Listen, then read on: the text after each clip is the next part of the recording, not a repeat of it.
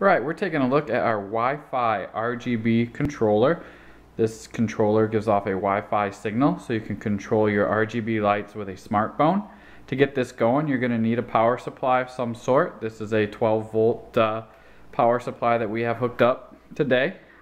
So the setup is you have your 12-volt positive negative coming in on the right, and this is set up for WS2811 RGB, which is a smart RGB lights. You have the white wire is plugged into where it says ground on the controller.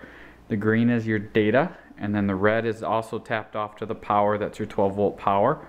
This is just a simple tag that we have set up. And then once you have everything plugged in, we'll plug in an RGB strip to this. You can see the lights came on. This has a switch on the front. The SSID switch on the front of this lets you pick which your Wi-Fi signal you want. And then simply on your smartphone, you're going to search for a Wi-Fi network. See if you can see it in here or not. But you can see this one is LN001. That's the setting on the front. So you're going to change your smartphone to connect to that.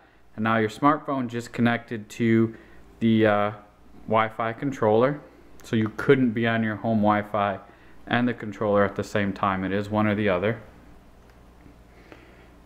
And then the app is the Dreamcolor app. You can download this at your favorite app store.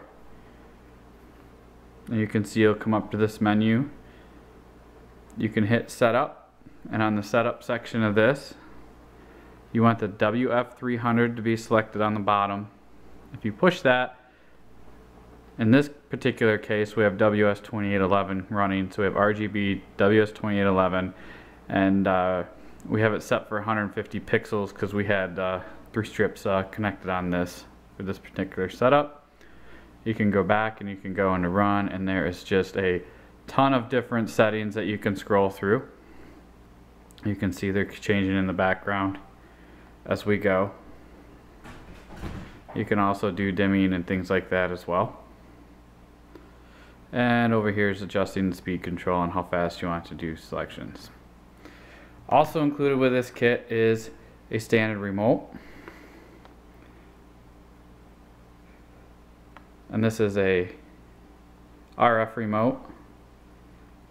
So if you didn't want to hook it through your Wi-Fi network, you just wanted to control it with a remote, you certainly could do that as well.